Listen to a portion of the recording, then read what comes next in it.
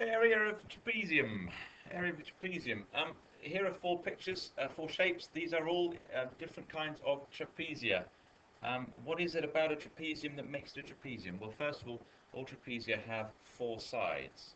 Does that mean that all four-sided shapes are trapezia? No, because you can have squares and rectangles and parallelograms and rhombuses and kites and anything else. That's about it, isn't it? Um, and other kinds of quadrilaterals. So a trapezium has four sides, but what else does it have that sets it apart from those other quadrilaterals we talked about? Well, specifically, a trapezium has this. It has one pair, and only one pair, of parallel lines. There's a pair of parallel lines on our largest shape. Below that, there's a pair of parallel lines there, indicated in maths with arrows, like so. Um, Top right, here's a trapezium. One pair of parallel lines. Of course, the parallel lines don't have to be horizontal. Here's a pair of vertical parallel lines, but they are parallel nonetheless, aren't they? So a trapezium is a quadrilateral that has one pair and only one pair of parallel sides. If it had two pairs of parallel sides, it would be a square, wouldn't it? Or a rectangle, or a parallelogram, or a rhombus. So a trapezium, one pair of parallel sides. Sometimes, like here, and like here, trapezia can also have two right angles. They can't have one right angle or three or four, it's not possible. But sometimes trapezia have a couple of right angles, as in those two examples on the right. The two examples on the left don't have um, any right angles. They all have one pair of parallel lines, sometimes a couple of right angles, and you can have such a thing as an isosceles trapezium as well. The large shape is an isosceles trapezium because it has two equal sides there and there. The parallel sides can't be equal. If the parallel sides were equal, that would make a rectangle or a square. I'm actually going to come on to that in a minute. Um, but it can have two pairs. It can have one pair of parallel sides, the two sides that are not parallel. So there we go, trapezium. Four sides, one pair of parallel sides, and sometimes two right angles, and also sometimes it's possible to have an isosceles one to have two equal sides. Now then, let's talk about how to find the area of a trapezium. That's not the one I want. Where's the one I want? Where's he gone? There it is. There's a trapezium. I know it's a trapezium because I said so. There's a pair of parallel sides. And actually this one is, well, it's not quite isosceles. Let's say it is actually. It's supposed to be. Let's just move that slightly that way. That's a bit better, isn't it? There we go. World-class drawing.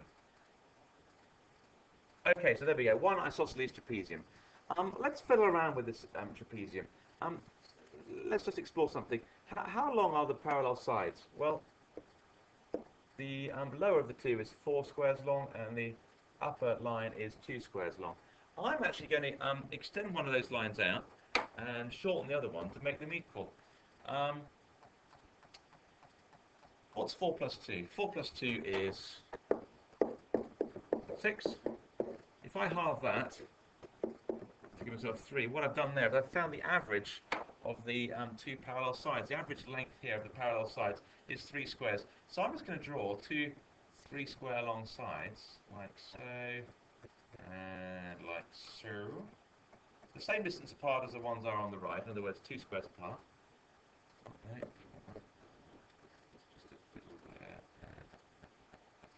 There we go. So instead of having a 2 centimeter, a 2 square and a 4 square line, I've got two 3 square lines. I've averaged out the two parallel sides. They're still parallel, aren't they? And they're still 2 squares apart as the ones on the right are. So let's join them up now with those two sides that we've always had there. Let's make them like so. Oops. Okay, I really need to learn to draw properly, don't I? Let's get rid of you and let's move you in there. So if I join those two sides together like that, then I've actually now, instead of trapezium, I've now got a rectangle. And it's a rectangle that is 3 by 2.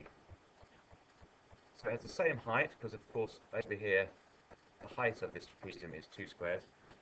So my rectangle has the same height as the trapezium, and the length of the rectangle, the long side of the rectangle, are equal to the average length of the two parallel sides of the trapezium. And of course, you can find the area of a rectangle very easily, can't you? Again, the length times the breadth, which is, in this case, 3 times 2, which is 6 squares. In short, that's how you find the area of a trapezium. You find the average length of the two parallel sides, and you multiply that average length by the height of the trapezium. So there's a formula, and what we do to create our formula, well, it'll get boring soon and I'll stop doing it. What we do to create our formula is we actually give a name to the parallel sides rather than a number. We call them A and B. Okay, so let's call those two sides A and B. If we find the average of A and B, which we can do by adding them together and halving it, so we'll say A plus B divided by 2. If we find the average length of those two parallel sides and multiply it by the perpendicular height, which of course you'd need to show like that. If we can find the average of those two parallel sides and multiply it by the perpendicular height, that will tell us the area of our shape. And therefore that's the formula that we use. So let's just work an example through just so you can see it in practice. Let's say it has a side here of 7, and let's make it a little bit interesting, and a side here of 12, and let's say the height is 6 squares. Let's do it in meters, shall we? Let's give it a unit of measurement. It's grown up. Okay, so in this case, it's going to be the sum of the two parallel sides, which is 7 plus 12. We'll divide that by 2, and then we'll times that by 6, which is the height. Okay, 7 out of 12 is 19. So we're going to do 19 over 2 times by 6. 19 divided by 2, well, half of 19 is 9.5, isn't it? Or 9.5 if you like. And we have 9.5 times 6, and that's why they did it, to make the calculation a little bit more interesting for you, because we're all big boys now, aren't we? 9.5 times 6, how would you choose to do 9.5 times 6?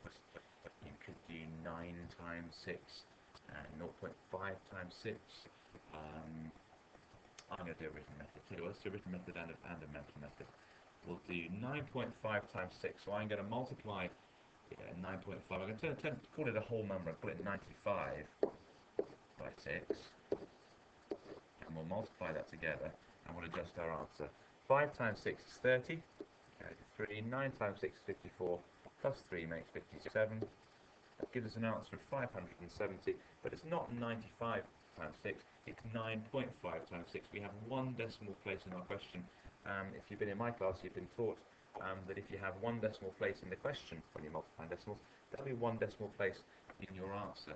So if we prepare our answer here, and we take this solution here, 570, this product, pop it in like there, and you can see that gives us an area of 57.0, which I'm going to be going up about 7 meters squared.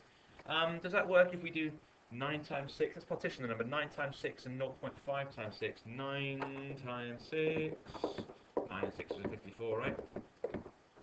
0.5 times 6. Well, 0.5 is a half, isn't it? What's half of 6? Half of 6 is 3. Well done. So, of course, you get the same answer because we did it right. We did it right both ways. There's a couple of ways of doing it. You might have had your own method, possibly. You might have done 9 6s and 10 6s and found the average of your answers, I suppose. There we go. That's how you find the area of a parallelogram. There's the formula that you need, okay? You find the average of the two parallel sides by adding them together and halving them, and times that average by the perpendicular height, and that tells you the area of your trapezium.